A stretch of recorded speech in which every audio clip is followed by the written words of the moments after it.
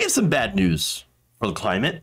On Thursday, the peer-reviewed British public scientific journals published an article which states that humanity may have passed what they call the point of no return on climate change, suggesting that if we were to even somehow miraculously stop putting carbon in the atmosphere, it's not going to happen, we would still not be able to stop catastrophic climate change coming our way.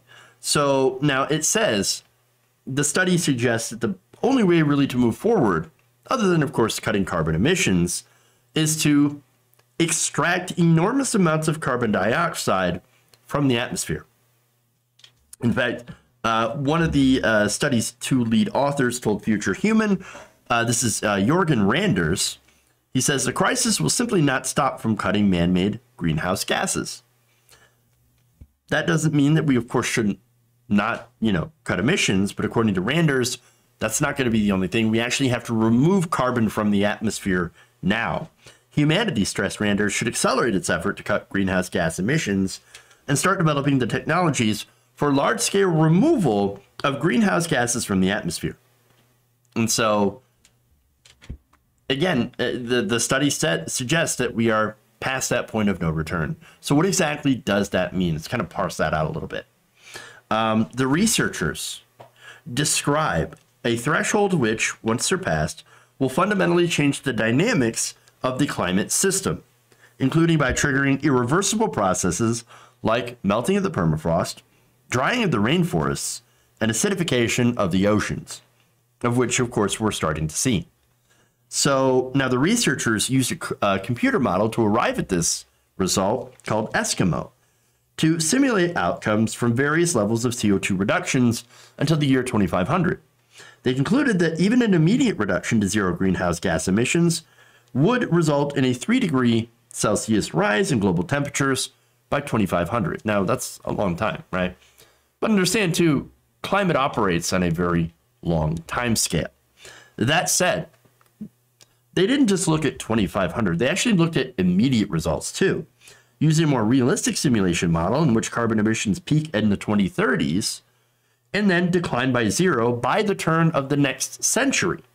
The researchers still found the planet would warm by the same 3 degrees Celsius, while sea levels would be 10 feet higher than they were back in 1850.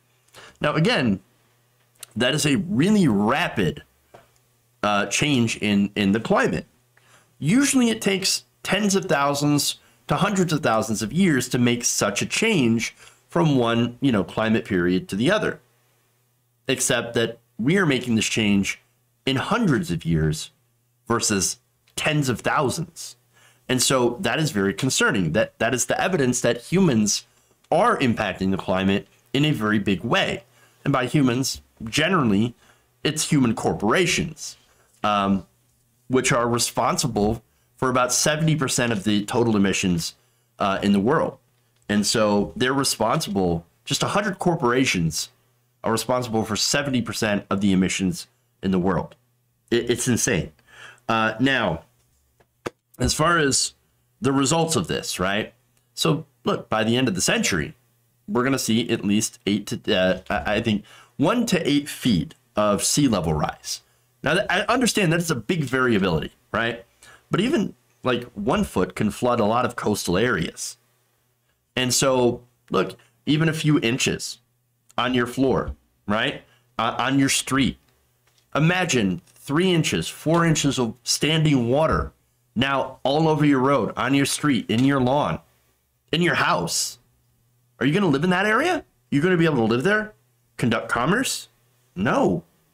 No, that's the problem. And so that's going to be not only a humanitarian disaster, because then all these people got to move out of the area, but it's going to be an economic disaster as well. I mean, imagine just, 6-7 inches of standing water in the streets of New York City. Well, that means that people have got to move out of New York City. Gone. You got to go and you got to come inward to a place that is not flooded anymore. And so imagine all those millions of people going inward into the interior of the country. Miami, for example, you would also have to do that. Miami is going to be almost underwater by the end of the century, like a lot of these coastal areas. And so What happens to all the jobs? What happens to the industrial and economic centers of these giant cities? They got to go in New York, they got to go from New York into the interior of the country. And so you would have to have all these industrial and economic centers and these homes rebuilt in other places. Because the old ones, again, will be unusable. They'll be underwater. Just a couple of inches of water will destroy your home, make it unlivable. Big problem. Big problem. And so that's what, and again, this is what is unfathomable to people. It's because they don't think about it in these terms. And we need to start thinking in those terms. Okay.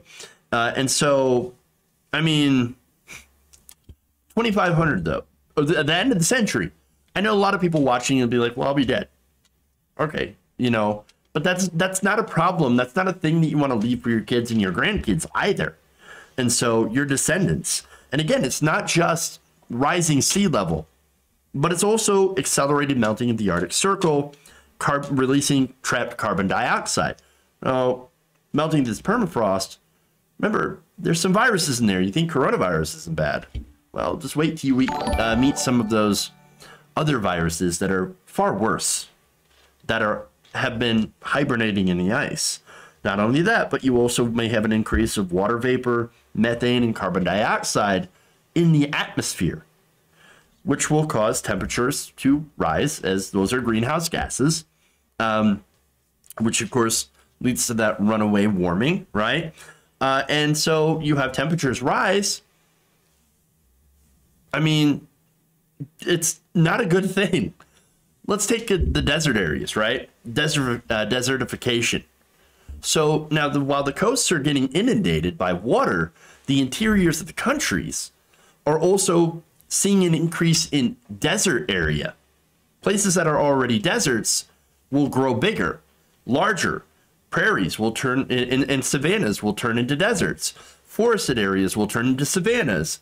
And you'll have all this just gigantic amount of change in the areas where people live, where they can live, where they can grow food, where they can build civilization. And so it's a big problem. That is a big problem. And so we've seen it coming too. We've been watching this happen. I mean, for a long time. We've been looking at the effects of putting all this greenhouse gases in our atmosphere. Look, even back in the 1950s, you had ExxonMobil scientists coming and saying, there's a real problem here. Look at the rates of how much it's warming since the start of the Industrial Revolution. These are big problems. We need to do something about this. And yet, what did ExxonMobil do? What did these companies do?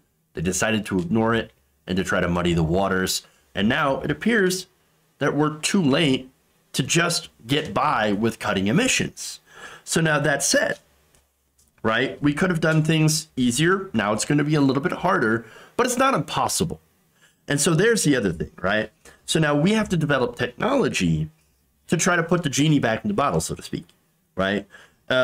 Now, on that, Randers said in this study that it's a very big job. It's the equivalent to the work involved in putting all that man-made CO2 into the atmosphere in the first place, which has taken up to 100 to 200 years of industrial activity. So getting it out again, he says, will be the same type of effort. So now that said, why don't we start looking at this as an opportunity? We have a big problem. We have all that carbon. We have this potential warming, or I'm sorry, that's going to happen within these time frames, right? And so why don't we look at solutions to that as a way to help our economy? And so basically researching this technology, building this carbon capture technology and maintaining it, that means jobs. That means economic activity. And so the only problem is political will, as always, right? Now understand that these solutions will involve public and private money. And again, that does mean increased spending by governments, which will play a very large role in this, but also potential benefits for corporations. Yes, I know. And you know what? That's not going to be a bad thing if you actually have carbon capture and sequestration technology that works. Right now, it's a mess, and we don't have this, set up to where we can do this effectively. That is something that now we're going to have to look at.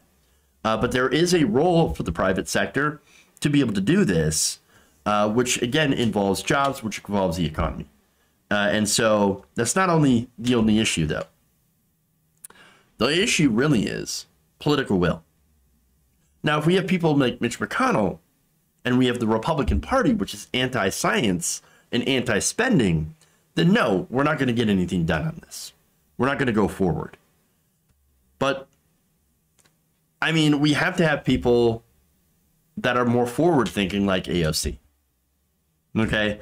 We need to have people that are more forward-thinking than just rejoining the Paris Climate Agreement. We need big, bold action. We need a New Deal type of thing. A New Deal program. For example, maybe one that is green? If only something like that was proposed. Oh, right. If you enjoyed this video, please give us a like and share with your friends. You can subscribe and help out the channel by becoming a patron. It's patreon.com/Jeff Waldorf, or you can become a channel member as well by hitting the join button below.